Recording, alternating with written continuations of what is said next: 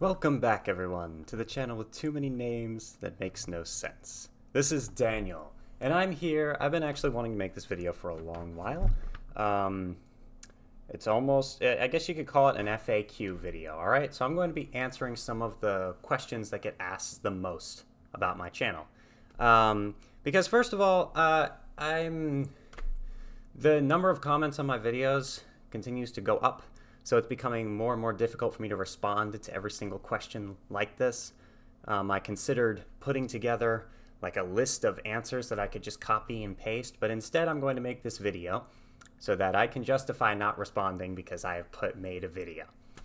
Aren't I nice? Seriously though, I've got a few questions, I guess you could say. They're kind of summarized general questions that a lot of people have asked over time, especially if they're new to the channel. And I think this will become my new channel trailer for a while, just so people who are new to the channel can go see that this is the top pinned video, all right? If you ever see a comment asking any of these questions, if you'd like to help me out, I would recommend showing this video to them or giving them the link. All right, so here we go. Number one question. I made a quick list of questions. Why does your channel have so many names? There's no real reason for this. People have also asked me what my channel's names mean. My name's Daniel, okay? Deathstroke9 is a gamer tag that I've had for a long time, and I kind of used it for a different YouTube channel that was about gaming, and it carried over to this one. Dicondissectional, or whatever, can mean whatever you want it to mean. Go look up the meaning. It can mean whatever you want it to mean. All right, there's a few different interpretations. I like all of them. So yeah, there's even some funny ones, so it's pretty cool. And then obviously my name is Daniel. So yeah, number two, this is a pretty big one. Why do I read the lyrics to stuff? Or other people saying, just listen to the music, dude, right? So that is kind of the concept of my channel. If you do not like that, I would recommend not watching the videos. That is almost the gimmick or the shtick for every single video I make. That's why I made the channel, is because I used to watch reaction videos to some music that I liked, and I did not like that they never elaborated on it. Maybe some reactors do, because there have been a few people who talked about other reaction channels, like, off the top of my head, Andy and Alex, who talk about like the musical composition and how everything was put together. You know, a video that adds to the song itself. And that's what I want my channel to be able to do. If I'm just making a video of myself listening to music, that to me is not a good video. I understand that there are people who would rather the videos be shorter, but again, that's kind of what my channel is about. If you do not like that, I would recommend not watching the videos. There are other reaction channels that do what you're looking for. Maybe watch a few of mine, get an idea of what I'm doing. If you don't like it, by all means, say goodbye. I personally love literature. I like the lyrics of music, okay? And then I guess a good thing to just address is, what is my channel? My channel is mostly a reaction channel. I've made a few other types of videos. I've done a couple album reviews, and I've also reacted to like a YouTube video and a commercial and some stand-up comedy, okay? So I react to some other things, but the majority of my videos are musical reactions. I also did one movie reaction, you know? So I try to analyze things. That's part of what my channel is. And again, if you don't like that, just click off. All right. Why do I pause things? And how come other people don't have to? There's a lot of different answers to this, and I've told people and responded to this so many times. So I'm going to try to summarize all the reasons. Number one, and a lot of people also like to talk again about Andy and Alex, who... Sorry, my sister just came down here. Okay. I'm going to again use Andy and Alex as an example. People say that they do not ever pause the songs they're listening to. The number one reason for that is because I have seen, and I've proven on the channel multiple times, and I've seen that if you pause the songs there's less of a chance they're going to get blocked. Lots of people ask me how blocking works or what constitutes a video being blocked. And the simplest answer is YouTube's not very upfront with us about how this works. And I suspect they have different agreements with different music groups. Then the things that are blocking stuff are mostly bots, which make mistakes or block things that didn't need to be blocked, or don't block things that should have been blocked, right? So there's no one answer to that, but I have seen that if I pause the songs, it decreases the chance that my videos will get blocked. However, and if you look at Andy and Alex's YouTube channel, they have a Patreon page where they post stuff that gets blocked, and they have a lot more stuff blocked than I do, which I think also shows that, you know, playing the song without pausing it can lead to more blocking happening. Shout out to Andy and Alex. Go check them out if you want to. They're another great reaction channel. Okay, but there's another reason I pause stuff. When I make these videos, I consider myself to be something, or I want to be an artist. I'm an aspiring artist. And I think it's kind of, the concept of a reaction video is kind of weird to me. I enjoy making these videos. And because I try to add something to the things that I'm reacting to, I feel like it's a little bit more justified. But I don't personally think that me playing another person's art in its entirety is a good idea. Just for my personal sense of ethics or my own moral compass, I want to pause the videos. Even if it did not mean that it would, even if it had nothing to do with it getting blocked, I would still want to pause it. I don't want to steal or plagiarize another person's artwork and post it on my channel, you know? That's just not what I want this channel to be. So that's another reason I pause stuff. Okay, moving along. That took too long to answer that. People have asked me why my videos are important or why my opinions matter.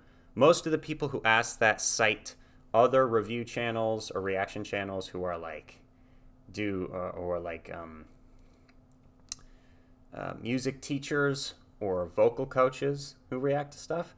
And the answer is I'm not a vocal coach and I'm not a music teacher.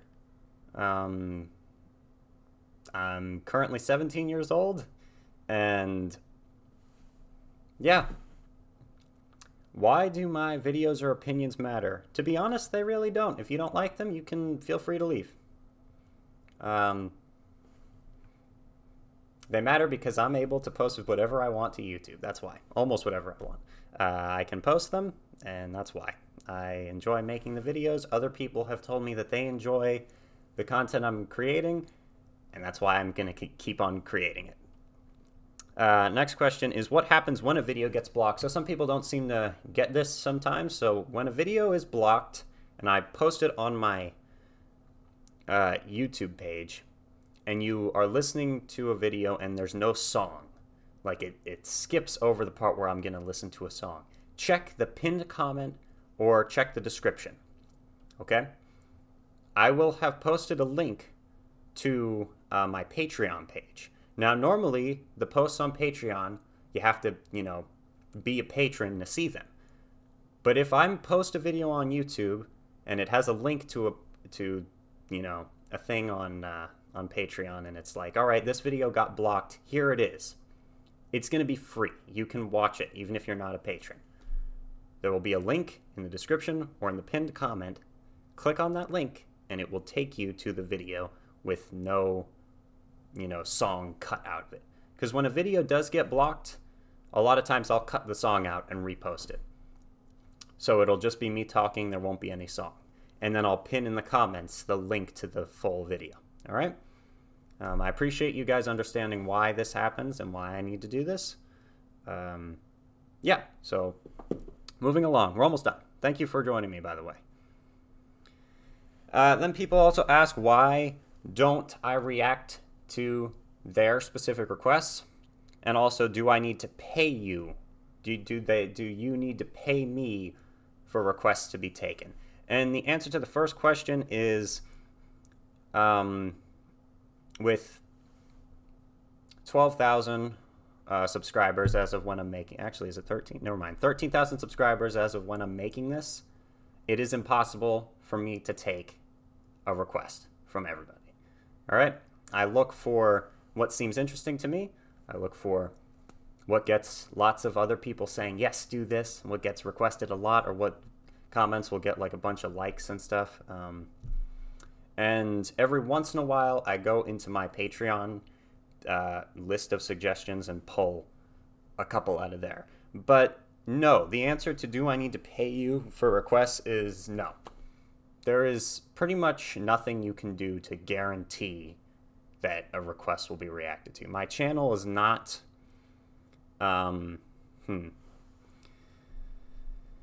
People can request stuff because it's what gives me, you know, new videos to make. But they're all suggestions, and unfortunately, I hope that no one, yeah, it's difficult. That part is actually kind of difficult. I wish I could react to everything everybody asks me to react to. But the reality is, I'm getting hundreds of requests a day, and it's impossible to do. Keep on suggesting stuff. I appreciate the suggestions. You can suggest whatever you want. Just don't expect me to get to any of them, because the chances are that I won't. All right? It's weird how it works, but the answer to the second question is you cannot pay me for requests. And then people also ask me, how do you take requests and do you have a list? And the answer to do I have a list is no, not really. Again, I kind of have an idea of what like full albums I want to do in the future and what order I want to do them in. For example, we're going through Jethro Tull's entire discography, mostly in order, album by album. I'm going to be doing the same with the Beatles because so many people have told me how influential they are, and I kind of want to see the arc of that group. But the true answer is, yeah, I just kind of do, you know, what I feel like doing, I guess. Like I said, I do what seems interesting to me or what gets lots of requests, and every once in a while I'll go into the Patreon page and just look for a few. But again, even on Patreon, I get hundreds of requests. There are 200 patrons, a little over 200 patrons right now, okay? And I really appreciate that. But if every single one of them asks me to make one video, and the majority of them will request a bunch of videos, but if every single one of them asked me to make one video, that'd be about half the number of videos I have on my entire channel right now. So it's difficult with that. So yeah. And now the final question is actually about Patreon. Is people are like, why do you have a Patreon page? Why do you put videos on Patreon? People have called me, they said that by making a Patreon page, I'm like super greedy and don't understand the world. And the ending answer to that is I put videos on Patreon when they're like full album reactions because I want to be able to deliver value to the people who decided to become patrons. Because I do not like the idea of people just like supporting me without me giving anything back in exchange for that. So when I post most of the videos on Patreon that are videos that other people can't see, it'll be Pink Floyd Dark Side of the Moon full album reaction, or Porcupine Tree, what's the name of that album? Fear of a Silent Planet? Fear of a Blank Planet? Which one is it? Whatever, the Porcupine Tree album that was so awesome. And makes me want to listen to more Porcupine Tree, or the Beatles album that I did. You know, that's what's the majority of the content that's on my Patreon page. And a lot of people ask, why should I join Patreon? And the answer is you don't have to. Patreon is there so that if you want to support the channel, that's the #1 reason I made the page, is for people who willingly want to support the page in a monetary way. And you don't have to do that. It's not going to guarantee you requests. And all it's going to get you is some videos on Patreon. It's not going to guarantee you interaction from me either, because I already am still reading and hearting almost every single comment on my channel, so there's really no difference. It's if you want to support the channel. No one's forcing you or asking you or Well, I'm asking, but no one's forcing or telling you that you have to support me on Patreon. And that's kind of the way it's always been, but it's become more. It's evolved as time has gone on and more people got on the bandwagon for the Patreon page. The way I've run it has changed, and this is the way it's going to be for the foreseeable future. Anyway, I just wanted to make a quick video saying all this because, I don't know, I get a lot of comments of people like not understanding some of these things, which makes sense. So I thought I'd make a way for people to see. So I don't know what I'm going to call this, but anyway, if you stuck around, thank you for watching. I hope you enjoyed the video. I hope it doesn't seem like a rant in any way. I'm just trying to answer some questions anyone may have. So thank you for joining me. I appreciate, very much appreciate, not only people who support me on like a Patreon page or whatever, but also the people who just subscribe to the channel or who just literally just watch the videos. You can even dislike the videos. Every single, and some people talk about trolls, right? They're like, oh, you have so many dislikes on your video. Every single view is good. Like, dislike the video all you want. If you're watching the video, you're helping me, and I appreciate it. If you're commenting, that's adding to engagement, and you're helping me, and I appreciate it. If you are watching, commenting, liking or disliking, subscribing is awesome and helps me. It actually does help me. Like, I did not realize this, but so I thought that once you got to 1,000 subscribers and were able to, you know, do the, what is it, the super chat and like the super chat thing, then that was it. That's all the milestones. Any subscribers after that are just people who join. But there are more milestones after this. Like, there's more things, there's like features of YouTube that are restricted from creators until they hit certain thresholds. I think the next one for me is like 30,000 and then 100,000. So long way to go, but it does help and I do appreciate it. And anyway, I love all you. Thank you very much. I never thought this channel would make it to where I'd ever have, as of my saying this, 13,000 subscribers. Like, that's absolutely mind-boggling to me. We're this close to like 2 million views. That's insane. Thank you. This video's gone on too long. We are Legion. I'll see you all soon. Also, one final question that I just thought of. What does We Are Legion mean? People have asked that. It's literally just, it's like the name that I just thought would be cool for my fan base. Because I don't know. I was into horror for a while, and that's like a demon from the Bible. Plus, there's a group called Anonymous who use that term. I'm not at all affiliated with them or even agree with them, but I think that their aesthetic, I guess, looks kind of cool, so I thought it'd be interesting. Then also, what was the other? Oh yeah, like a Roman legion as well was like a number of subscribers that I was trying to get to. So there were a bunch of different reasons behind that name choice. Deathstroke 9 out. See you guys soon. Stay tuned for more videos.